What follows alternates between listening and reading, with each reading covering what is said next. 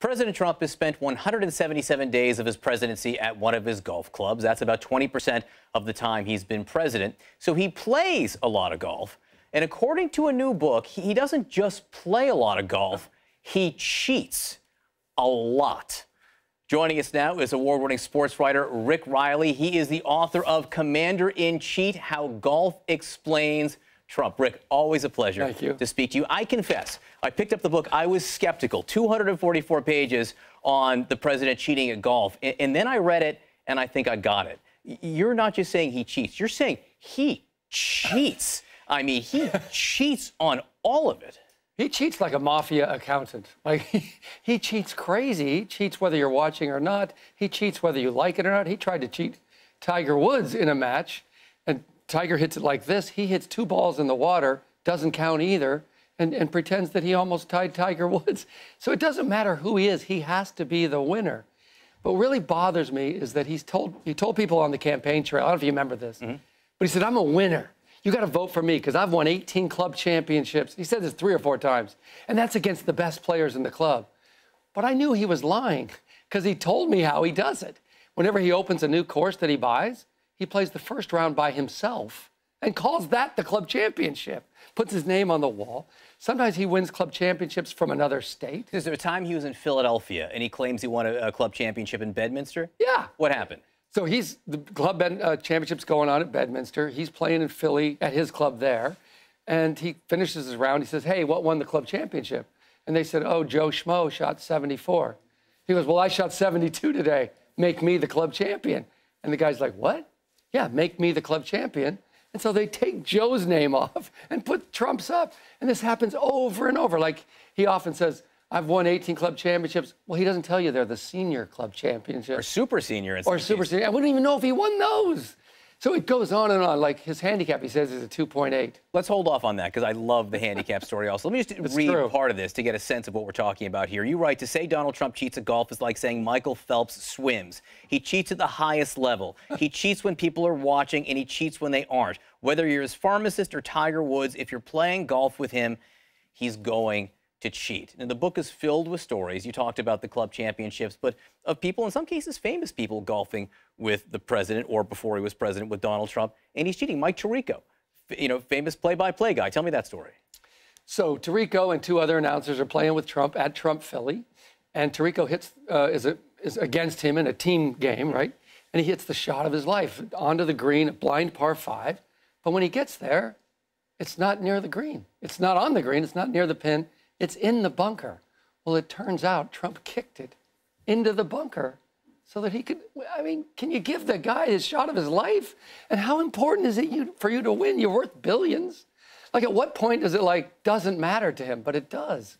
You know, I played with Clinton when he was president. He cheated. He cheated, but in a completely different way. Like, he would take what we call billigans. Like, he'd hit a shot, and then he'd hit 5 or 6 more because he was confounded by golf. But he wasn't trying to make you lose. He'd always play his first ball, but he was just trying to get the game. It's like a guy that goes to the bank to steal the pen versus the guy that goes to steal the money. He really needs to win, and I've never seen anything quite like it. So Donald Trump is a very good golfer. Yeah. All right. But he claims to be a 2.8 handicap. Right. Explain that. So in golf, you and I can play. If you're really good and I'm terrible, then you got to give me shots. So I get 10 free shots. Well, Trump says he's a 2.8, which is really, really good. To give you a little idea, Jack Nicklaus is a 3.5. Jack Nicklaus. So you can go on the website that shows your people's, anybody in the country, you can see their handicap. He's a 2.8, but it's taken him 8 years to get the 20 scores. So he's just cherry picking his best rounds. He can't cover a 2.8, no way. Everybody that's played with him, the pros, Dustin Johnson, they all say he's about a 9 or 10. So why does he have to say he's a 10? I mean, a 2.8 when he's really a 10. Isn't 10 pretty good? Why is he got to say 2.8? And that gets to the other issue with this book, or what this is really all about. Because you can ask, well, why does it matter that Donald Trump cheats at golf? And you write, golf is like bicycle shorts. It reveals a lot about a man. It does. And what it reveals about him is he has to win no matter what. It's not that he loves golf. He just loves beating you. So these guys always say he's fun to play with, he always wins, but then he doesn't even take your money. So it's not about beating you out of the $10. It's about showing you that he's better than you. So when he always says, I'm the best player among all the rich people. Nobody can beat me. He's played on television 10 times. Pebble Beach Pro-Am 7 times. And the Lake Tahoe thing, Stormy Daniels' deal 3 times. He's never made the cut at Pebble Beach. And at Tahoe, he's never finished in the top half. So when there's rules guys and cameras, he's not that good. When it's just his course, his caddy, his world, he's pretty good. You did say 2 things there, and I want people to know that you make this clear in the book. He is good at golf, just not a 2.8, and people do like to play with him. They like to play with him. I play with him. He was fun, but it's crazy. He doesn't putt out. You sometimes putt out. He took a gimme chip in with me. Have you ever heard of this? We're playing a bet. I'm in there for a par at 5. He's off the green in 4. He says, I guess that makes this good. He hasn't even got to the green. I said, did you just take a gimme chip in? Well, yeah, I'd have made that. So come on. You know, we're constantly fact-checking the president and calling out when he says things that are untrue or just flat-out lies. What's his response? You're not the first person to say he's a cheater. What's his response to the claims that he cheats at golf and the proof that's in this book? Every time he says, I never cheat. So I snuck into the Bedminster Caddy Shack in New Jersey with all the caddies. And I said, the president says he never cheats. And they all go, no, he never cheats. And then there was this silence, and I go, oh, you guys cheat for him.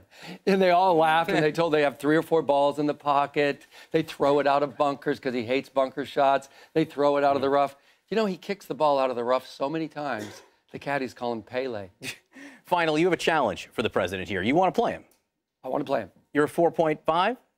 I think I'm a 4.5. All right. He's a 2.8. If he plays the 2.8, and I'll play him for $100,000, either of our charities. But the rule is we can't play his course, can't use his cheating caddies, and there's got to be a rules guy with each of us. And I'll play him all day. Rick Riley, the book is Commander-in-Chief, How Golf Explains Trump. Thank you very much for being with us, Mr. President. Let's see if you respond to the challenge.